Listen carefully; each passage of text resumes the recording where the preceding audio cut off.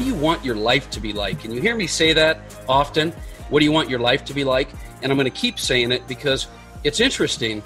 The more I ask, the more I realize there's very few people that know exactly what they want their life to be like. And the bottom line is, if you don't know what you desire and you don't know what you really, really want your life to be like, all the goals you set, all the targets, all the milestones, all the business goals, the life goals, the relationship goals, the workout goals, don't really matter if you don't know where you're going, where you want to end up. And the bottom line is, I'm asking this question today because I want you to really think about the fact, and do you realize that you can have whatever you want, whatever you desire? But there's a significant and a subtle difference between setting goals and creating a vision for yourself. See, goals are going to be based on your situation, your job, your relationships, what you see, and usually, more importantly, what you believe you can have. Your vision is something different. Your vision is what you think you want your life to be like. What do you desire? And most oftentimes, the most success comes from people that have the biggest vision, right? And this vision a lot of times operates, and it is very distinct and important that you understand that your vision should operate outside your belief level. Your vision should, reside outside your comfort level. It reminds me, and you hear all the time about the book, and my favorite quote by Napoleon Hill, which is, "What the mind of man can conceive and believe it can achieve."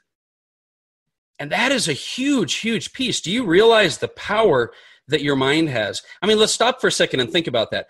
Think and Grow Rich is a book that has now sold over 100 million copies. And 80 years later, this is a quote that's coming up. This is something that thousands of entrepreneurs, probably millions of entrepreneurs, have endorsed, have talked about, and that is what the mind can conceive and believe it can achieve.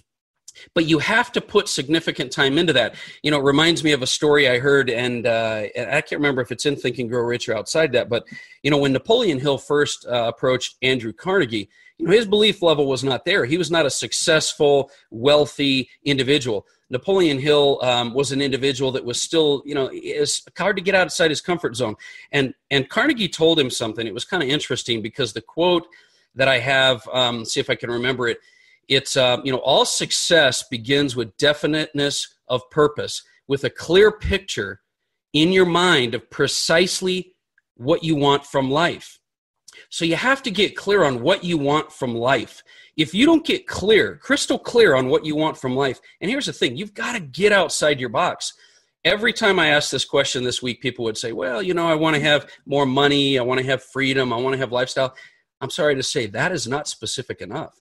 You need to get really clear, and this is why, because your belief level will grow the more you believe something happens, and you believe something happens the more you see it, the more it's specific, the more crystal clear it gets, the more precise it is. And the more precise you get about what you desire and what you want in life, the more you're going to believe it, the more you're going to achieve it. But you've got to get clear on that. I don't care how many goals you've set this year. If you haven't gotten clear on what your vision is, then you've got to be able to do more of that. So I have a few suggestions for you. I wrote down a couple suggestions that might just kind of spur your thinking and get you started for the year, because I hope you have great goals and great milestones and great things you want to accomplish.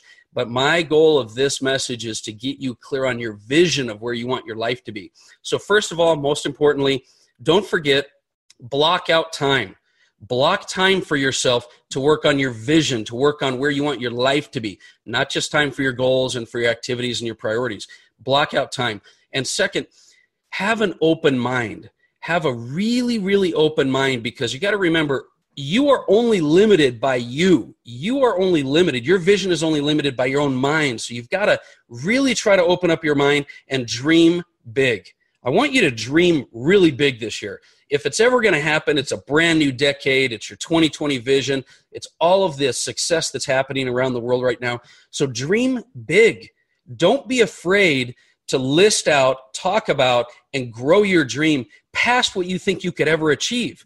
10x everything that you're talking about. Because if you don't do that, it's like the quote that Jim Carrey says. It's kind of a variation of it that I like to use, which is, you can fail at what you don't want.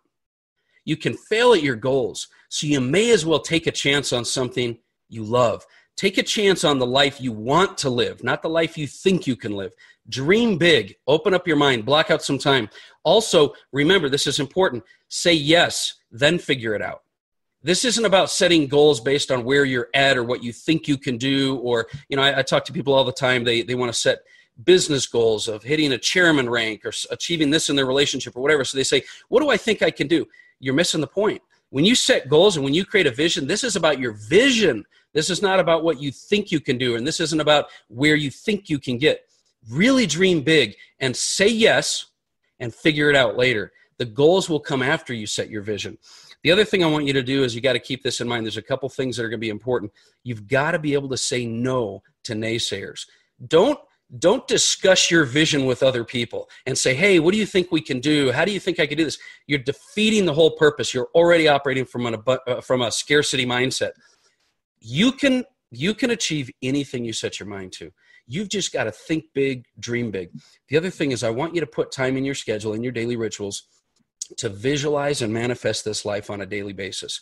Because remember, like I said, the more you think about it, the more you envision it, the more you see it, the more you're going to achieve it, because your belief will raise. The more crystal clear something is, the less ambiguous it is, the more you're going to have the ability to create that life. And that is the key. Like I said a minute ago, you can lose. You can lose at doing something you don't want to do. So you may as well take a chance on doing something you love. You may as well take a chance on being the ultimate vision of where you want your life to be. Then work backwards into your goals. Then work backwards into these milestones and priorities and daily rituals that you have. But what is it that you desire? What is it that you want your life to be like? You can have, I promise you, you can have anything that you set your mind out to. You can achieve anything, and it starts with the power of a thought. And that thought is going to be your vision. That's my message for today. I hope that's something that will kind of spur the thoughts in you, put those thoughts and suggestions into your schedule, and I look forward to seeing you and hearing about your success.